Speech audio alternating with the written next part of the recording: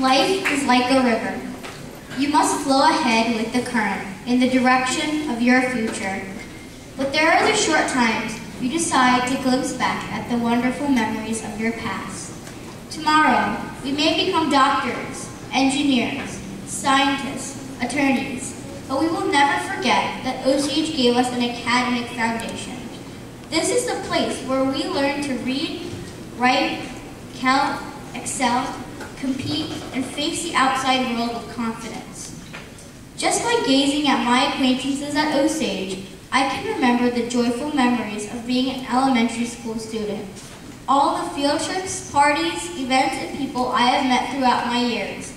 Leaving it all behind is challenging. But we know that we can't always take the people and events with us as we move forward in our lives. Only memories to cherish. But my goal isn't to leave the school without making an impression on the staff and Osage itself.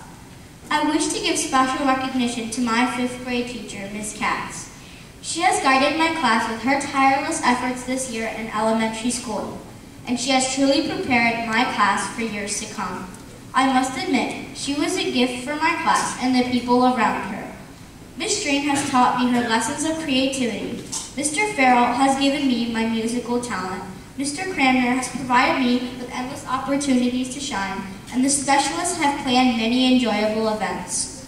Ms. Webster welcomed me into this wonderful school. Ms. Recca improved my math skills. Ms. Gavin noticed my artistic talent. Ms. White improved my reading skills, and Ms. Coughlin was the first to push me into enrichment groups. Each teacher has contributed to building my characters and my quality, a deed I may never be able to repay. As for my friends, they have come and gone, but we will always be linked together. Everyone, unconditionally, has become my constellations, my guide to a successful future. How will I say my final goodbye? I truly will never know. For now, all I can say is, Osage, you have created memories in my mind and love in my heart, which I will cherish and treasure for eternity. Remember not only me, but us, all of 2016's 5th graders. I want to say one final thing. I'm going to make my school proud of me, and will continue to work harder and smarter to make a difference in the world. Thank you for this opportunity.